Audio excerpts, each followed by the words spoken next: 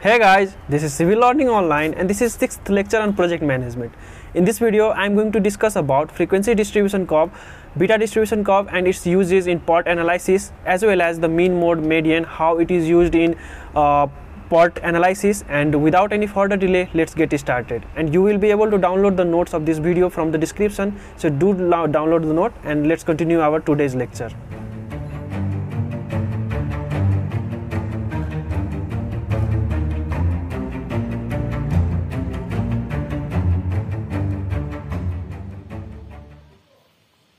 So let's begin our today's lecture on frequency distribution curve.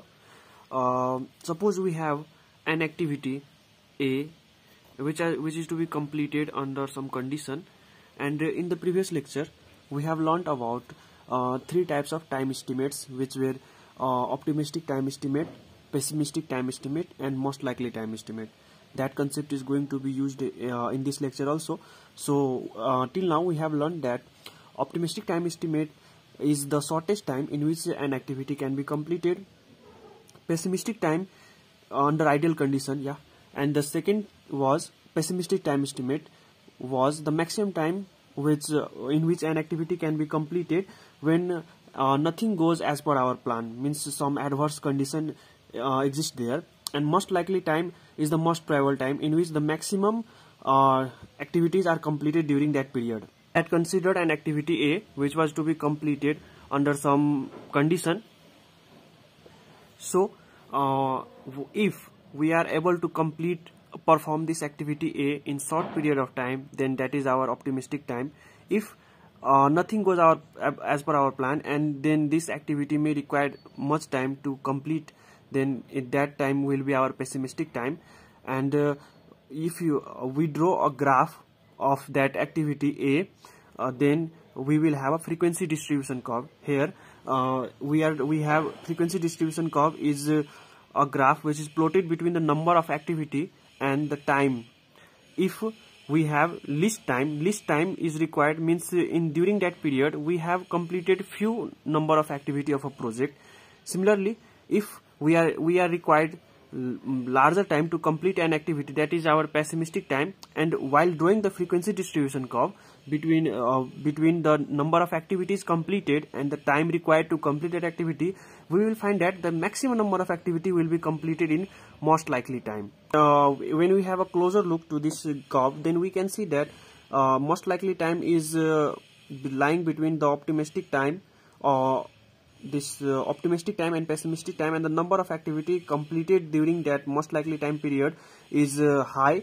And these time estimates are calculated by the estimator on the basis of the past experience and the data provided to that estimator or planner. So and such curve is called a unimodal curve because it has single hump. Now we will learn about some other type of frequency distribution curve which we will see while doing the project planning or estimating the time.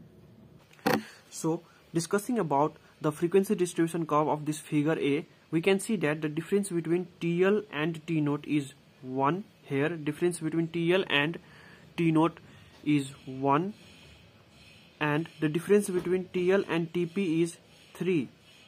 So this curve is called as skew left curve. Similarly, if we talk about the curve which is in diagram B, then we can see here the difference between TL and T naught is 3. Similarly, the difference between TL and TP is 1 here. So this curve is skew right.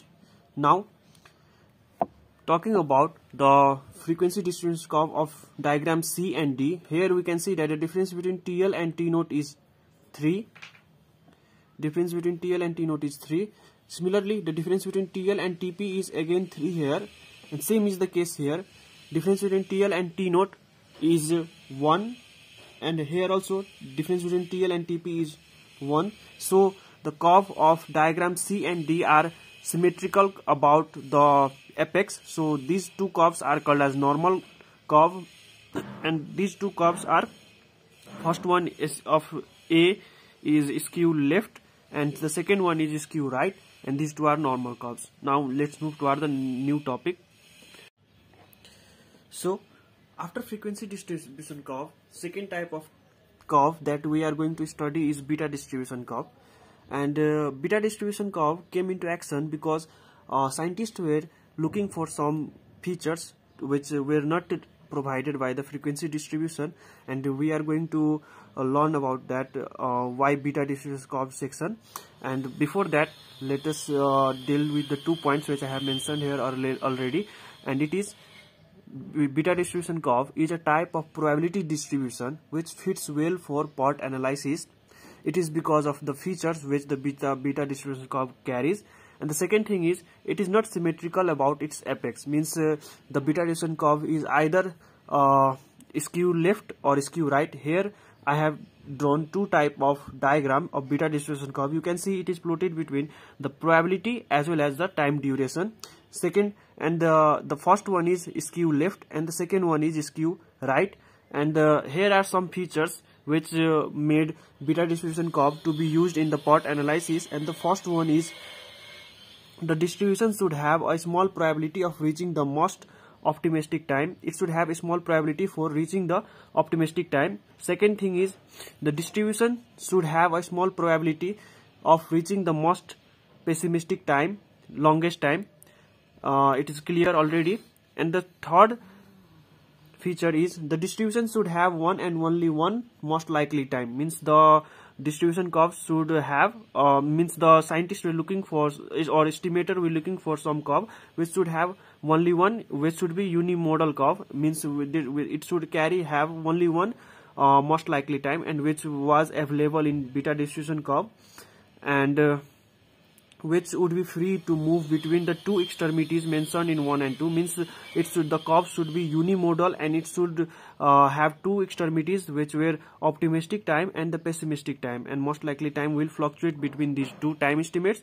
And the fourth point is, the distribution should be such that the amount of uncertainty in estimating can be measured easily, means the scientist or the estimator would not find any difficulty in measuring the uncertainty which they may face while carrying out a project.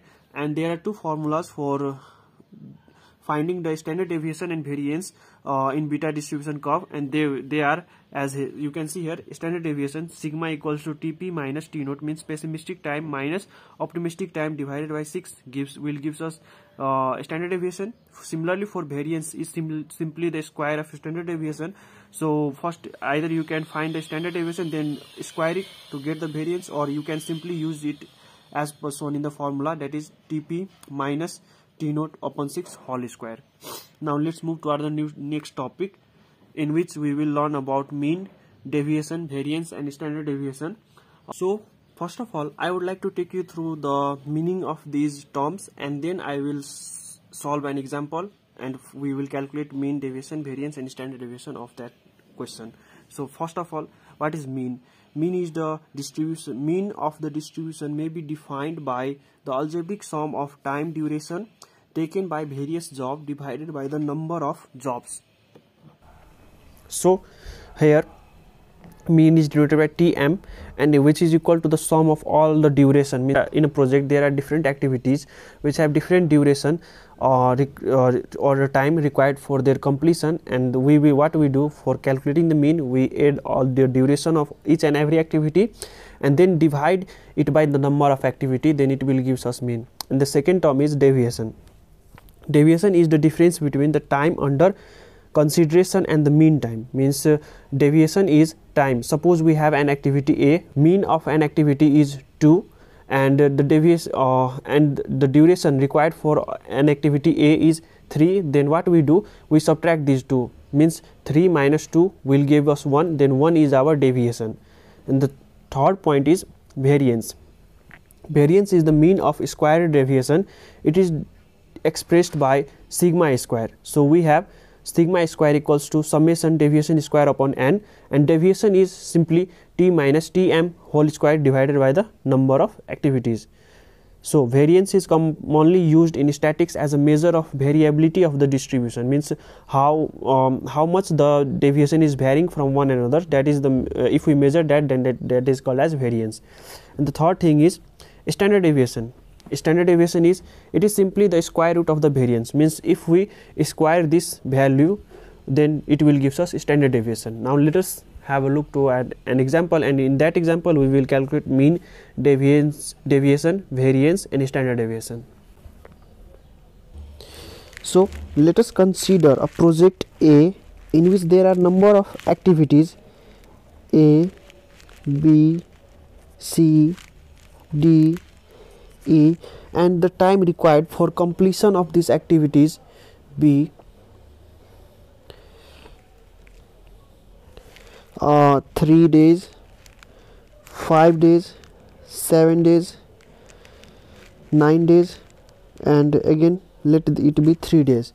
Now if we are calculating the mean, then what we do, mean is sum of the duration of all the activities divided by the number of activities. So mean will be given by T, these are duration, it is duration, and this is activities. So mean will be equals to 3 plus 5 plus 7 plus 9 plus 3 divided by the number of activities. So here it is 5, we will get some value of mean. So here we will get 5.4.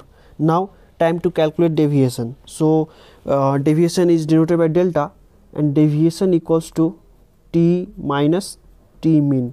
Means we need to calculate the deviation of each and every activity. So for activity A, T is 3, so 3 minus mean is 5.4. On doing so, here we will get minus 2.4, and that is our value of deviation for activity A. Similarly for activity B, it is 7 minus 5.4. Here we will get 1.6. Similarly for C, it is 9, sorry, it is for C, sorry for that. And for activity B, it was 5 minus 5.4, we will get 0.4. Similarly for activity D, it is 9 minus 5.4, so we will get 0.6, and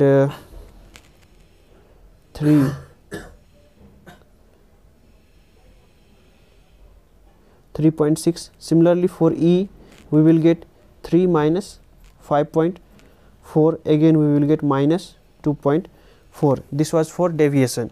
Now we need to calculate variance. So variance will be equals to, we have already learned about the formula, that is variance is equal to summation deviation square, deviation is denoted by delta, summation deviation square upon n.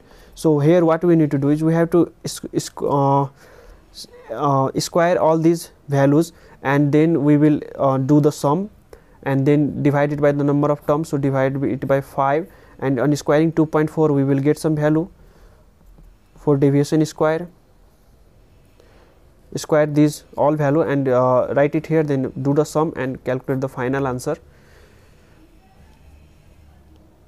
So we get these values: 5.76 plus 2.56 plus 0.16 plus 12.96 plus 5.76 and whole divide by 5. On doing so, we will get 5.44. Now it's time to find standard deviation. So standard deviation is actually the square root of variance. So simply do the square root of 5.44. we will get root under 5.44. we will get 2.33, and that is our answer. I hope this video was helpful to you guys. Do like this video and share this video with your friend, and do subscribe the channel if you do not want to miss any update from Civil Learning Online.